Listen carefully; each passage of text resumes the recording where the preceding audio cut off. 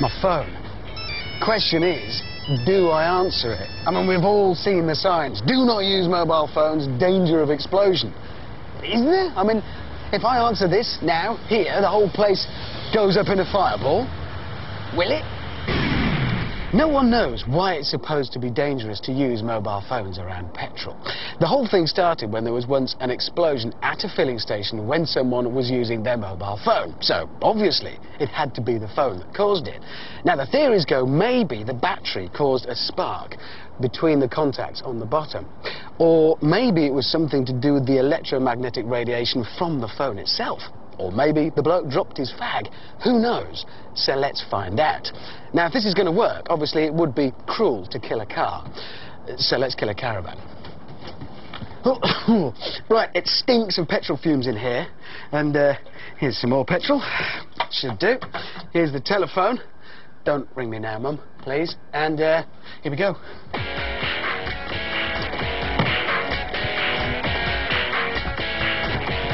Right. Here we go. Ready? Here we go.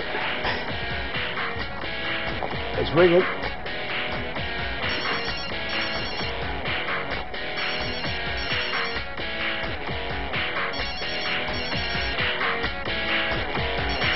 It's still ringing.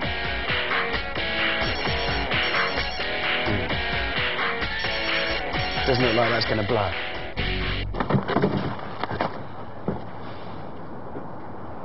Okay, that was poor. I reckon try more phones. As long as I've got 1, 2, 3, 4, 5, 6. If we've got 6 phones, is anybody's on vibrate? That would help. Yeah, I don't know. Okay. It might. Right. Okay. Yeah. We know the numbers. We can dial them. I'm going in. Nobody phone. It won't be funny, all right? And I've one there. One there. One there. Really smells in here. And one there. Okay. Right. Numbers at the ready. Tell me when you've got your numbers in, don't press send. I'll do a 3, 2, 1 and we go. So that's 3, 2, 1, then go. Right. Okay, here we go. Ready? 3, 2, 1, send.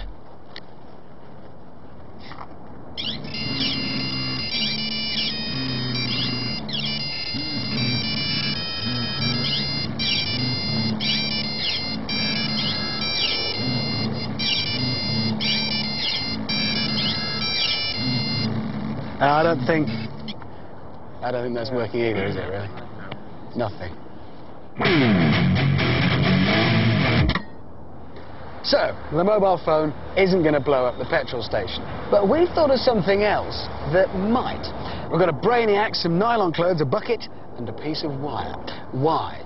Well, they do all these signs telling us about the dangers of using our mobile phones at petrol stations, but they don't say anything about the dangers of nylon clothes. You see, when synthetic fibres rub against our skin, we get a tingly sensation, and that's caused by static. Static, of course, can generate a spark. Now, our Brainiac here is going to do some dancing in this bucket, in his nylon clothes, to generate that static.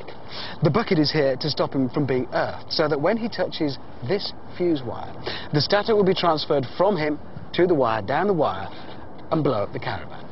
That, at least, is the theory. Here we go. Dance. Generate that static electricity. Feel the charge build in those synthetic fibres. You're not being earthed because of the bucket. That's what it's there for. We're going to go for it. Okay. Static generating Brainiac. Okay, here we go. I've got the fuse. Are you ready? This is it. That was your clothes! That's astonishing. Good static. So, look out for the new sign.